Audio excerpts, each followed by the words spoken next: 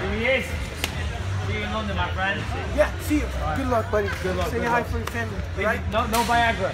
No, just my punch in your face. Hey, don't. Relax. Don't worry, My man. chin to your chin. Yes. You think you're gonna punch it? You won't land. Okay. Too old. Okay. Too old. Yeah, I'm old. You're old.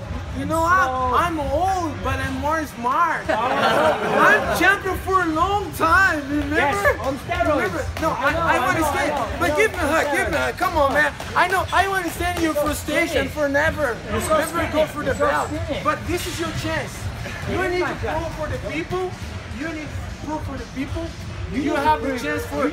No, I'm not even prove nothing, bro. You need to prove that No, all your life. Don't worry. All your life on steroids. Hey, look. All your life. I'm waiting for it. In Thailand. I'm waiting for it.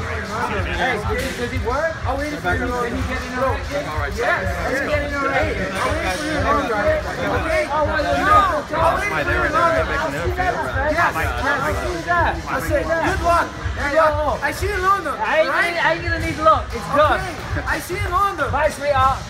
Hey, I'm gonna fuck you. Love you, man. Listen, Anderson's a great fighter. He's achieved many things, but the fact of the matter is he tested positive for performance-enhancing drugs in his last fight. Apparently that was the first time he's been tested.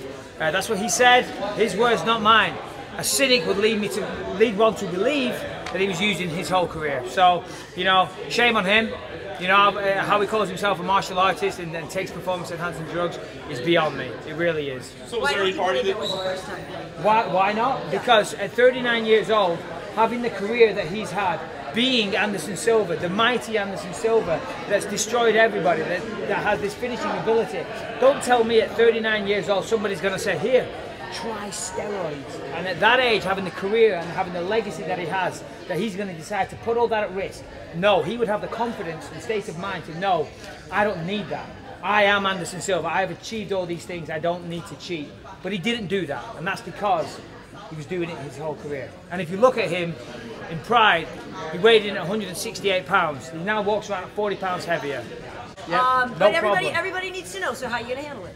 I'm going to handle it the good old-fashioned way by sticking this and this right in his face.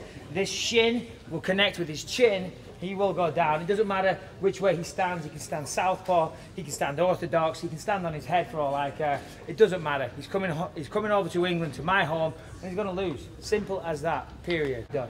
Most people think it'll stay on the feet. Do you think that'll be the case? Oh, it'll stay on the feet for a little while until I choose to take it down. Then it will hit the floor. And he says that he's a black belt.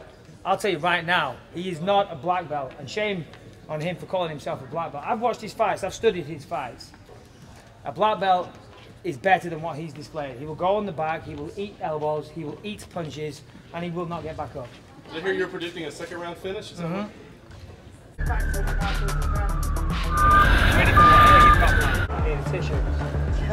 Blow your nose. Anyone got a tissue for Anderson? I think he needs to blow his nose. You need to blow your nose, son. Oh! Come on, respect martial arts. Porrada, mano.